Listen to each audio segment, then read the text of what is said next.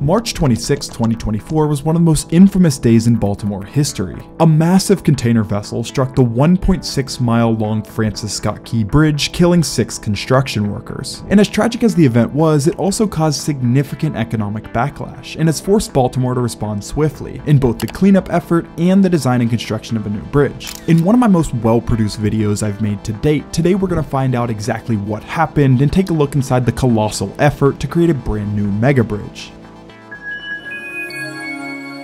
The Francis Scott Key Bridge, owned and operated by the Maryland Transportation Authority, was opened to traffic in 1977. Sitting in the Baltimore area, it carried Maryland Route 695 over the Patapsco River, connecting Dundalk to Hawkins Point. Spanning around 9,000 feet in length, the bridge was constructed from steel and concrete. It features a continuous steel through-truss section over the river, with the north and south approaches made of multi-beam plate girder spans. The main span provided a vertical navigation clearance of 185 feet and a horizontal clearance of about 1,100 feet between supporting piers. At the time of the collapse, the Key Bridge consisted of 2 northbound and 2 southbound travel lanes. The annual average traffic for calendar year 2023 was 34,000 vehicles per day, with trucks making up around 10% of this traffic. For protection, when the bridge was constructed, there were 4 large dolphins put in place. These dolphins were each constructed with a 25-foot diameter pile filled with concrete and capped with reinforced concrete. The dolphins were not only in place to help with impact protection, but were also used for navigational assistance, as you can see in this picture. The first dolphin was in place around 500 feet back of Pier 17, sitting approximately 550 feet off of the center line.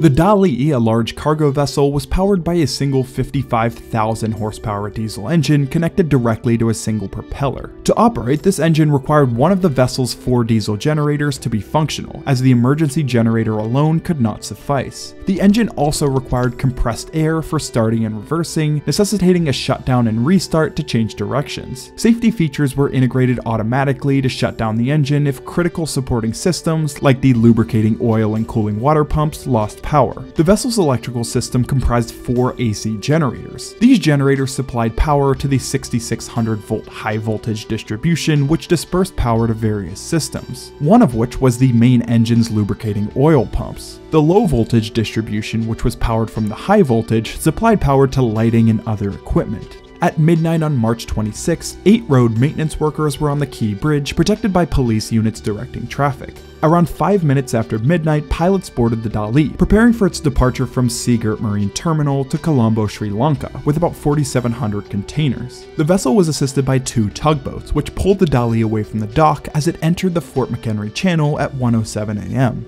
The senior pilot ordered dead slow ahead and then slowly increased the speed, setting a course of 141 degrees toward the Key Bridge. At 1:25, approximately 0.6 miles from the bridge, 2 electrical circuit breakers unexpectedly tripped, causing a blackout that stopped the main engine and the steering pumps, rendering the vessel immobile with a heading of 141.7 degrees and a speed of 9 knots. Despite generators 3 and 4 continuing to run, most bridge equipment lost power. The emergency generator started, powering essential emergency systems in the emergency steering pump, but without propulsion, steering was ineffective.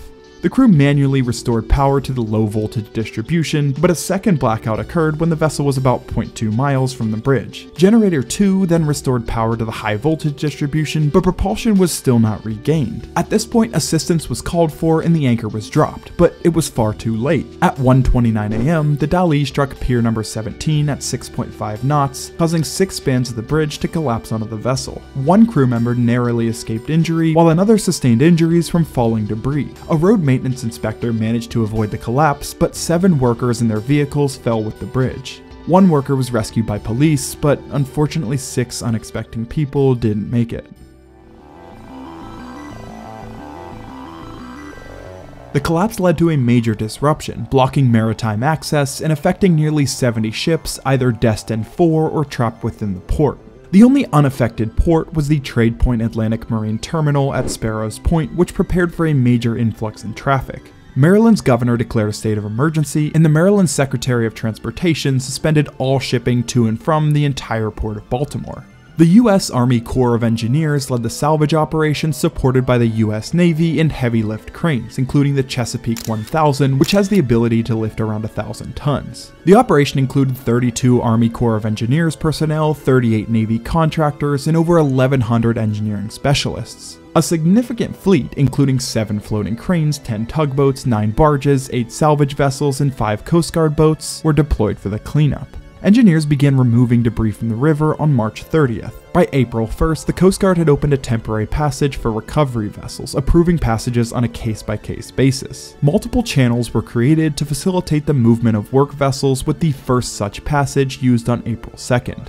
And on April 7th, salvage crews began removing containers from the Dali. By mid-April, the salvage team had cleared over 1,000 tons of steel and removed 120 of 140 containers needed to create a staging area. By April 26th, 3,000 tons of debris had been cleared and 171 commercial vessels had used the alternate channels. On May 13th, explosives were used to remove a part of the bridge span resting on Dali's bow. The ship's hull remained intact below the waterline, which was very helpful during the salvage efforts. By May 20th, Dali was freed from the wreckage, pulled from the mud, and moved away from the bridge, which marked a significant milestone. And finally, on June 10th, the channel officially reopened. As mentioned earlier, the collapse also caused significant supply chain disruptions by blocking access to all marine terminals except Sparrows Point. Shipping lines sought alternative ports and arranged land transportation to avoid detention and demurrage charges. 4 major shipping lines declared force majeure, terminating contracts once cargo reached diversion points. Notably, automakers Stellantis and GM diverted vehicle imports, and Toyota reported potential major impacts to exports. Economists believe the port closure would not significantly affect US economic growth, but one estimate suggested that the initial weekly cost of disruptions could have sat at around $1.7 billion. Insurance losses from the collision were estimated between $1 and $4 billion, potentially the largest marine insurance loss in history. Baltimore's mayor and city council pursued legal action against Grace Ocean, Maersk, and Synergy Marine. Chubb Limited, the bridge's insurer, processed a $350 million claim for the state government. This will be the first of many payouts as it relates to the collapse, and there's a good chance that the other amounts will be significantly higher. In a typical construction project, construction drawings are drafted by a design firm and revised multiple times before the final drawings are ready for bid. At this point, 1 or more contractors would bid on the project based on the drawings provided. However, this project will be totally different. Because authorities want the new bridge to be built expeditiously, contractors will be bidding on a project and submitting their own design ideas for the bridge. Over 1,700 contracting firms participated in a May 7th MDTA briefing for the project, and on May 31st, the MDTA issued a request for proposal, seeking a visually attractive design with minimal piers in the Patapsco River and substantial vessel collision protection. The agency planned to select a design-build team by mid to late summer to finalize the project's scope and requirements. All of this targeting final completion by fall 2028. Although this is 4 years away, completing a bridge of this scale in this span of time would be nothing short of impressive. The project will either be fully funded or have a large majority of it funded federally, meaning the region would face much less of a financial burden.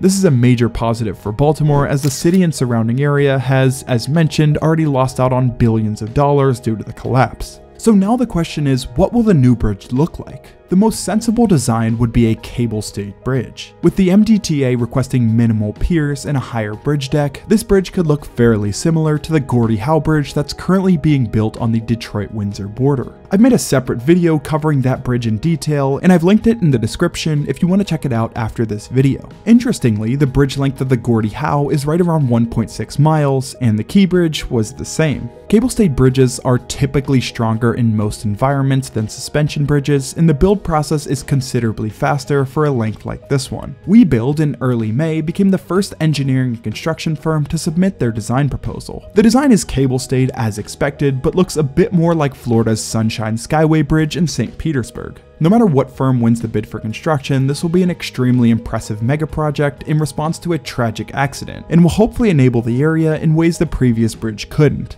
The new bridge will undoubtedly garner a lot of attention and make national headlines for every milestone that it crosses. If you're still watching, whether you realize it or not, you're a key supporter of this channel, and I want to say thank you. If you want to check out some of my other videos, please do so. Either way, thanks again for watching, and I'll see you next time.